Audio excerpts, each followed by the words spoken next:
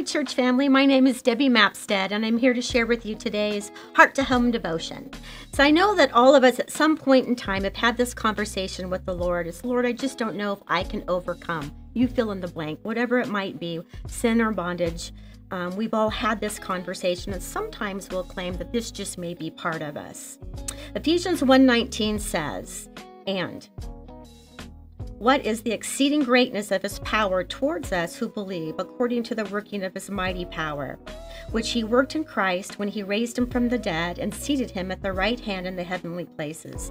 So Paul wouldn't pray, Lord, give them the power over their sins. He would pray, let them know the power they already had, the power of the resurrected Christ. So whatever we're struggling with is infinitesimal compared to the power it took to raise Christ into heaven and give him dominion over all. So if we're in bondage, sin, and it's not because we need more power, it's because we failed to use the power that's already in us. So we might say, well, that sounds good, but how does that work practically? Ephesians 1:22 says, "And he put all things under his feet and gave him to be head over all things to the church."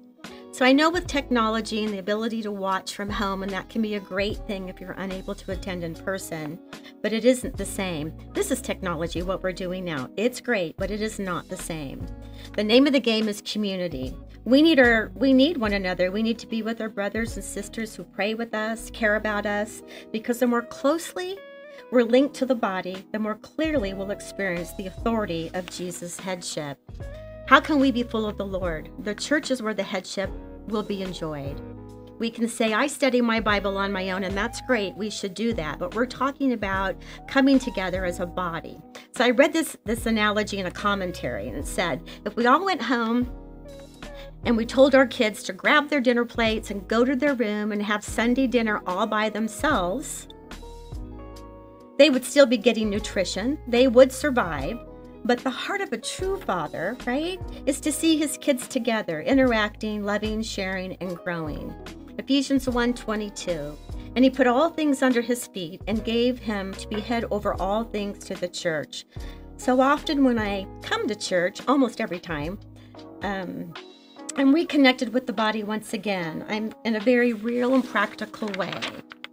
I hear the voice of the Lord afresh, and I'm reminded that the storm that threatens to intimidate me is underneath the feet of the one who is the head of the body. Amen? Let's pray.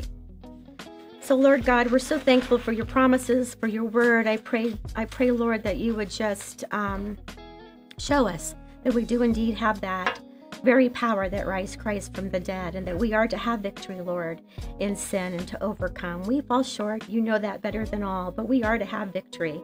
And this is a promise, and we're so grateful, Lord. And also, Lord, that we would have a hunger and a thirst to be together as a body, as a church body, and it would give you great pleasure, Lord.